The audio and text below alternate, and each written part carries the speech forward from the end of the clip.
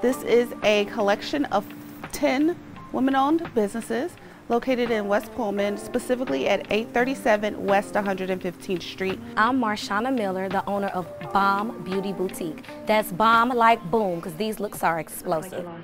My name is Shannon Simmons. I'm the owner of She Sells She Shells, where we sell chakra aligning, shea butters, body oils, and crystal jewelry.